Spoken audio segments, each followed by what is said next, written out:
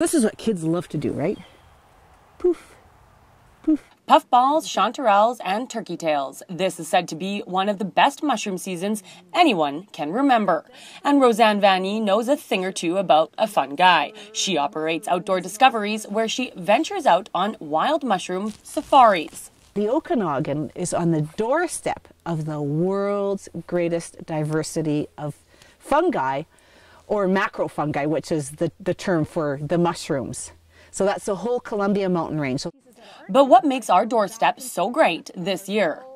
So starting in the end of August, that bit of rain, and then gradually dropping temperatures, a few days when it doesn't rain, a little bit more rain, and gradually temperatures going down, and the intermittent rain is absolutely perfect for the mushrooms to bloom.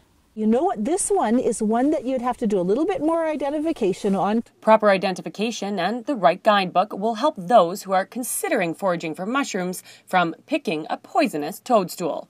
Honey mushrooms are the ones that, depending on where they grow around here, like if they're in the hillsides around the Okanagan without any hemlock trees, choice, edible. And they can grow profusely. But if they're in the forests, like the mountains to the east of us where there's lots of hemlock trees, it's a relationship with their roots of those trees that makes them indigestible. With more people on the hunt for wild mushrooms, Vanny is concerned about the way they're being harvested and the effect on the environment.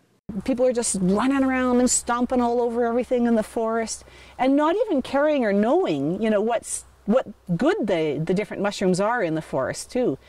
And they can be picked unsustainably to the point that we don't have certain species anymore.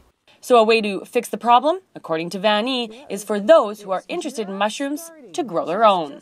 There's a variety of wild types of mushrooms that we actually can grow in our own yards or sheds or whatever and enjoy those ourselves too.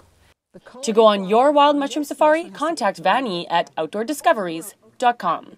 Jen Zielinski in Vernon for Castanet News.